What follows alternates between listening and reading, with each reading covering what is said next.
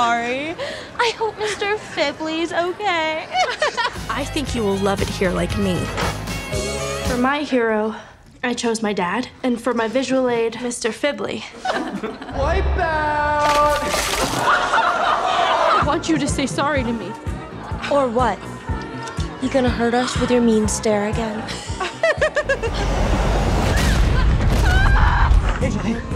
Oh my God, what do we do? How is she up in my face every day trying to be as anti-movement as she can be?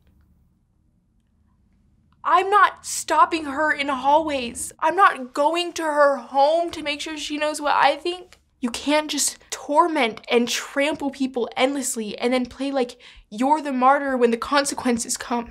They had no guns. We checked the entire place. 3 of my men getting killed? That was not our fucking fault. Watch your mouth. Don't treat us like that.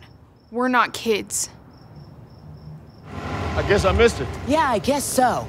What, are you drunk? Nice to see you too. Hey, baby girl, how you doing? Let me go! Let me out of this room. You're gonna get me in bad trouble. You know Buck. He's my boyfriend. He bought me this outfit and a dozen roses. Don't come out of this room. He's not gonna like you, you old! My name is Stargirl.